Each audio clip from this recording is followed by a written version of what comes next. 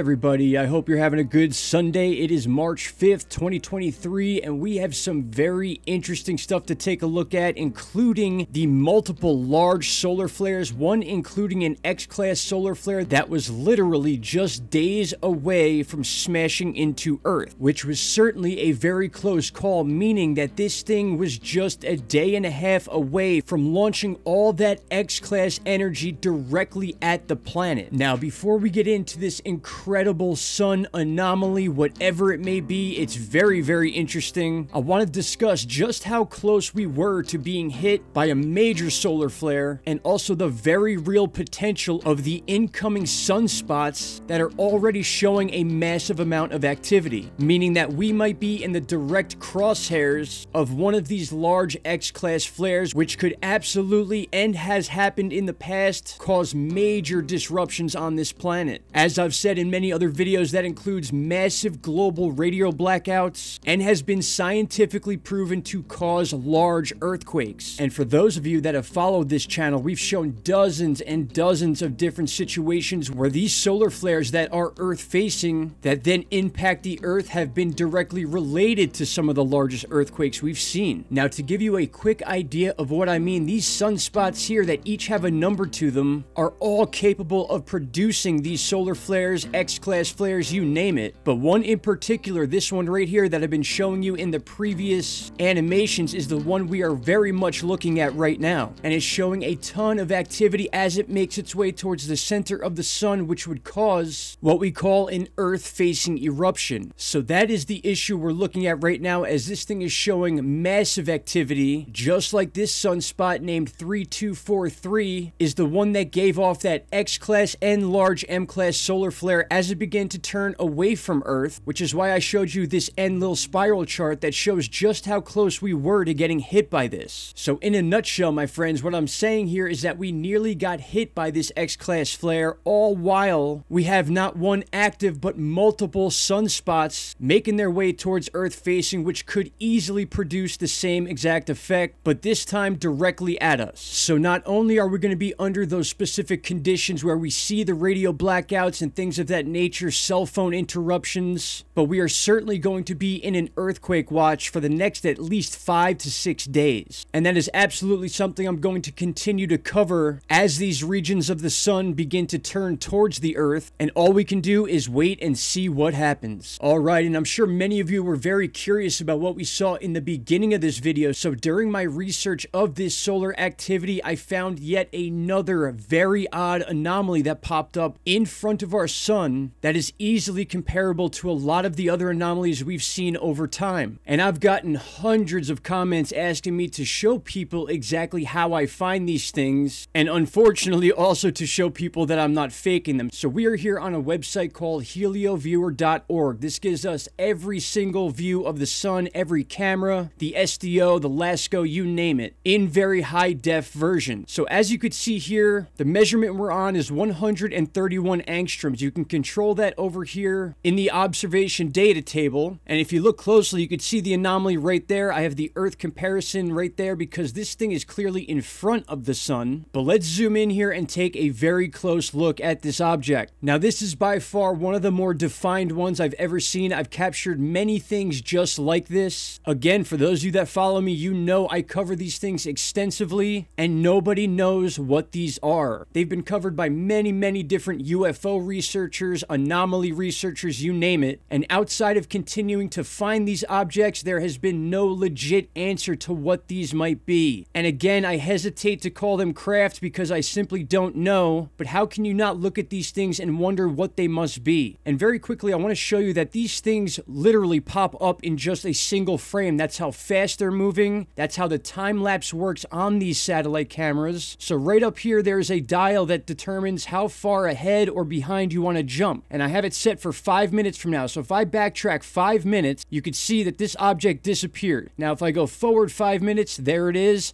But if I go forward another 5 minutes, this thing is gone. So we are talking a single frame. That's how fast these objects or anomalies are moving. And I felt the need to show you that these are actually here on the website. You can look up the time yourself. This took place at 16:28:31 UTC time on February 4th. So what I did was I took a snapshot of this object. As you can see, it has that oval or slash disc shape to it with a clear trailing line behind it. Again, I have multiple videos showing these anomalies both on the side of the sun, in front of the sun. So in my opinion, these things are not coming from the sun, but in fact are a separate entity. And before we get into the detail of this object, I just want to show you that once again, this is happening during a period of solar activity. Another large flare. This one happens to be the ending of that X-class flare, and then boom, this thing popped up. And as I've shown in other videos, these are when these things tend to show themselves. I've heard all sorts of theories that these are ships harnessing energy from the sun. I've heard people say they're space dust. I find that very hard to believe based on the shapes, but nonetheless, this thing is absolutely incredible. Let's take a closer look. So all I did here was open this in the Simple Photos program on my computer. I have not enhanced it in any way. This is the exact frame that was captured on the helioviewer.org website, and just take a look at the shape of this. It's got defined edges with obviously the center being completely white. I've seen this same looking object or anomaly in many different ways. But again, I ask, what do you think we are looking at here? What could these possibly be? And a big reason that you don't see these a lot on the internet besides my channel is because it is tedious work. You have to go frame by frame in the hopes of finding one of these things, and I was just lucky enough to happen to stumble upon this thing because it's during a current solar eruption that we just had. Now, I'm also aware that we don't know the depth of this object. We don't know how close to the sun or how far away it is, but with the Earth scale here, you could see that this thing is basically just as long as the Earth itself. Not quite as wide, but who cares? Look how big this thing could possibly be. And again, because of the frame rate of these cameras, you only capture it in a single frame. This is about as close as we're going to get with this thing, but again, check out the edges of it. You could see it's a separate object in the sun. It's not an opening in the sun or anything like that, based on the fact that we see this trail. And in my opinion, because that cutoff is right there, is because that is the beginning of when this frame took place, and this thing was moving at such a speed that it actually left a trail behind it. All you have to do is search into thin air sun anomalies, and you will find dozens and dozens of videos of these incredible captures that to this day nobody has been able to explain. Not even our good friends at NASA. Here is another shot of it without the Earth diagram next to it, so you can see it on its own, and we clearly just see the beginning of that beam right here. This thing is clearly moving in a southern motion, and we are left with just this odd anomaly with no explanation whatsoever. Again, I cannot call this a craft. I would love to, but I simply just don't know. As of right now, these can only be called anomalies, and until I start getting some answers, which may never happen, I'm going to continue to post these things to you every time I find them. I would love to hear your thoughts down below about what you think this may be, and also why they continue to show up either next to solar eruptions or during solar eruptions, because 99% of these that I have found have taken place during those periods of high solar activity. Alright, my friends, it's been a fun one. I hope you enjoyed this video. Please leave your comments and thoughts down below. It helps tremendously with the channel. And of course, I want to thank you all for taking the time to watch this video. Shout out to Canada, and you know I'll see you in the next one. Take care. Bye-bye.